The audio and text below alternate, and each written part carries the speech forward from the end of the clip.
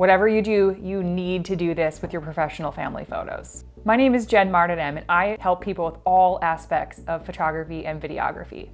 In this video, I'm going to show you how to organize and store your photos so that you have them safe forever. We'll go over options for online storage as well as external hard drives so you can get them off of your computer and free up that storage. Any links mentioned in this video will be available in the description. So you did it.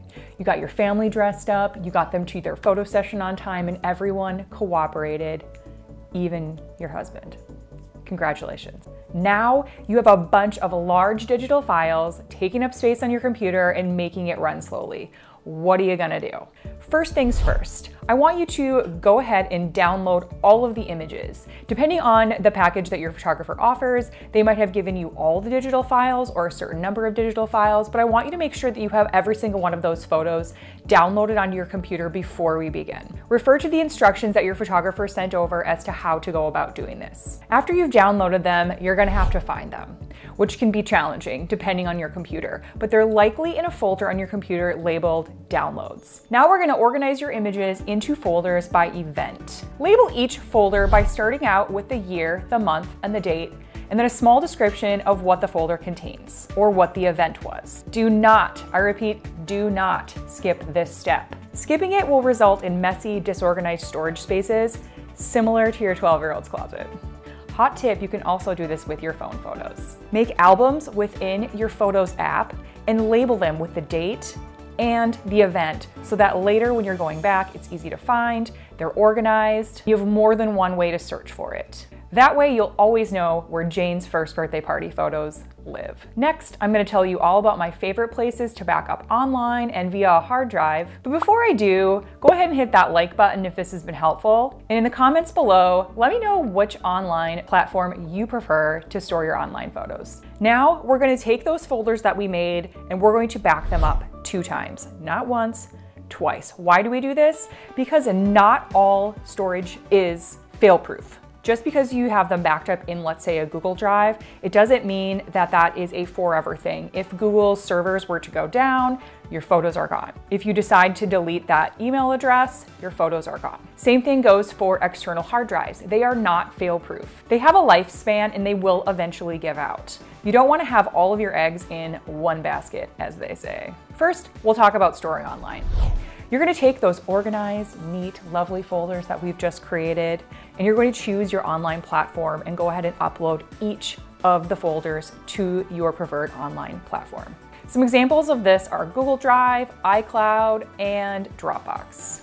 If you have a Gmail email account, you already have access to Google Drive and Google Photos. Now, Google gives you 15 gigabytes total for all things that you want to store. And this includes photos, this includes any files that you upload to the drive, and anything that gets shared with you. You get 15 gigabytes total. Now, if you're going to start uploading a whole bunch of photos to that, it's going to go quickly. So they do offer some plans for you to upgrade storage. Then you will have more than enough room to store your photos and your files, and you just have to pay a small monthly fee. If you have Apple products like an iPhone or a Mac, you're probably already synced up to iCloud.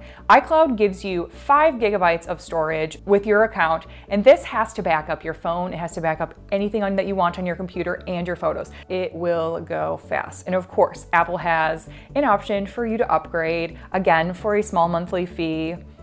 In order for the sync function to work, you need to make sure that your photos end up in iPhotos. To do so, navigate to the app, open it, and drop and drag your previously created folder into iPhotos. It likely will not save your folder, so you will need to select all of the images and recreate an album inside of iPhotos to keep everything matching. It's the easiest way to just hit a button that says sync, and it will automatically be uploading all of those photos for you to store and have, and then you can access them both on your phone and on your computer. Next, we'll talk about Dropbox. Dropbox is another platform kind of similar to Google Drive.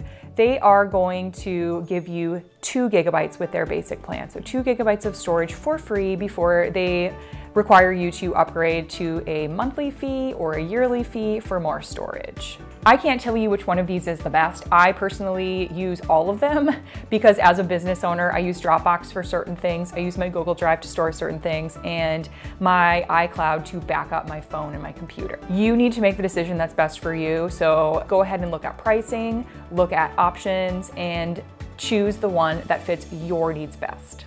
Now that you have your photos backed up online, let's back them up a second time. Remember, nothing is foolproof, so we want to make sure we have extra copies just in case.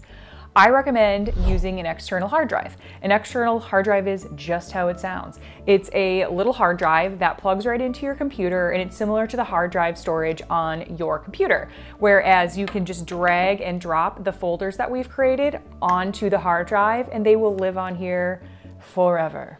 Or until it fails. I have a couple of favorites. So my first favorite is this one. It is the Western Digital My Passport. I have so many of these and none of them have failed on me in the past. Doesn't mean they can't. However, this little guy for about 2 gigabytes, which is the size that I recommend to be able to store all photos for years to come, as well as any important files you might want to store as well, is gonna run you about $100, and you can probably store about 5 years worth of photos on here. So not bad. The second one that I recommend is the SanDisk Extreme Pro. This is a solid state drive, meaning that there are no moving parts in here. Therefore, it is less likely to fail should you drop it or should it not get treated the best, which leads me to my next point. These little guys are fragile. They are technology. Like I said, they will fail eventually, but you don't want to shorten their life by tossing it or dropping it or being mean to it. So put it in a safe place where your kids can't get to it and mess with it, and somewhere where it's not going to like fall on the floor by any means. Be kind to your technology. Okay, so that's it. We have downloaded your files, we have organized them in a way that you'll be able to find them, and you have backed them up twice. You are now free to delete them off of your computer and free up that precious computer storage space. One reason that we want to delete them off of our computers is that if you fill up the storage space on your computer, it will start to run slow. So that goes for any photos, any files, anything that's taking up a lot of room. You want to offload that. These are a great place to put it. If you want help organizing your phone photos into folders for easy organization, then you're gonna wanna watch this video. Before you go, be sure to hit that subscribe button, like this video, and if you have any questions, feel free to put them in the comments below. I'll see you in the next video.